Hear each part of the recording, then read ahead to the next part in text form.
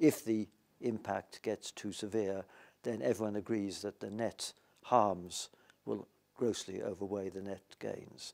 And that's why it's been supposed by most people that a 2-degree limit is what we should try and strive for. But the most important way in which we can reduce the long-term risk of climate change is to accelerate the transition to an economy where we don't need to burn fossil fuels for energy.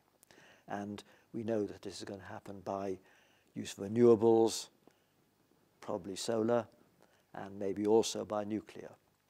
And I think it's very important, therefore, to raise the level of research and development into solar, into smart grids, into energy storage, and maybe into new forms of nuclear.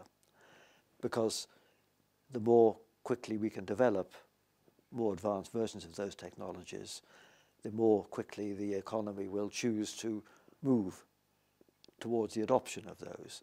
And I think that's a politically realistic way in which we should move. And frankly, we could do a lot more, because the level of R&D in energy is far below what it is in, say, medical science. Why shouldn't it be on the same level as in medical science? And this would also have the bonus of boosting the engineering profession, because there are a few more inspirational goals to offer to young engineers than providing clean and safe energy for the developed and the developing world. So my third and most important way of speeding the transition to a low-carbon economy would be to enhance R&D.